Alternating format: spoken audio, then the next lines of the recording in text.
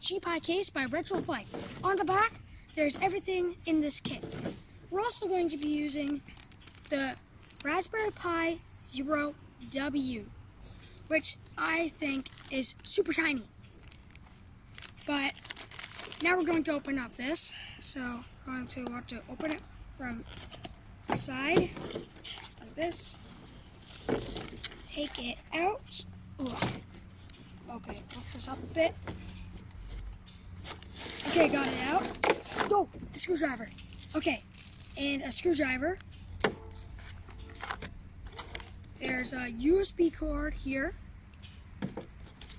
And an instruction manual in the case itself in a neat little package. Okay, now we have to open this. I've never seen this before, and this is what it looks like. And this is the cartridge they have. Okay, so I made, off camera, I made an assembly line over here, and we're going to use a PCB board with an array of pogo pins, and on the back, there's this little thing, and we're going to plug this little cord like this, because this is going to wrap around and plug into the USB on the Raspberry Pi Zero W over here. So we're going to want to plug it in like this.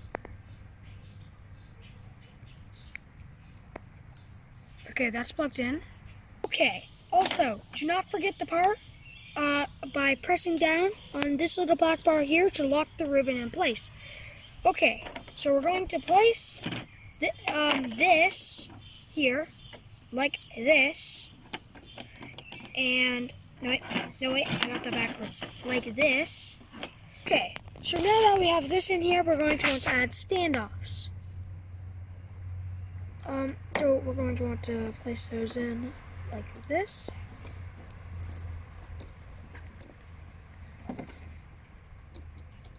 You're going to want to take the screwdriver that comes with the kit.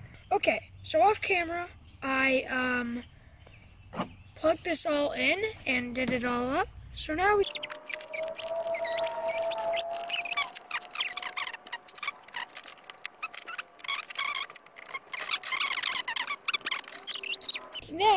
and the next step, I'm pretty sure, is closing this up and screwing it up.